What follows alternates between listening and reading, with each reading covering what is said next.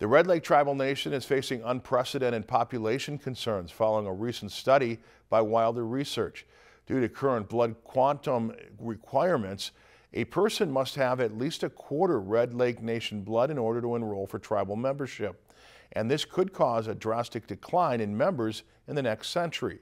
These guidelines for joining the sovereign nation are put in place not by the tribal leaders, but the United States government in order to determine important provisions for the tribe.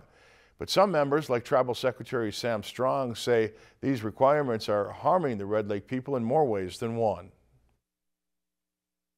It's important that we have our identity, and for those members that fell below that 1/4 blood quantum, and still do, some may still fall below it, we're holding them back from really embracing their own identity, from understanding that knowledge of self, and really helping them understand how to not only be successful in today's world, but to deal with the issues that we're faced with as Native people.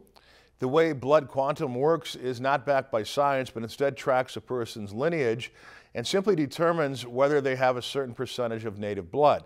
Because of the continual decline not only for Red Lake but across the nation, concerns are on the rise for Native tribes.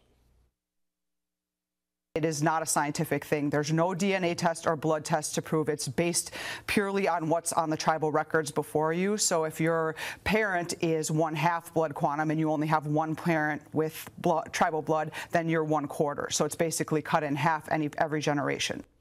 Red Lake Nation leaders are currently gathering input from band members. This will help leaders decide whether or not to put forth a referendum vote to change the blood quantum requirements. Lakeland News is member-supported content. Please consider supporting Lakeland News today.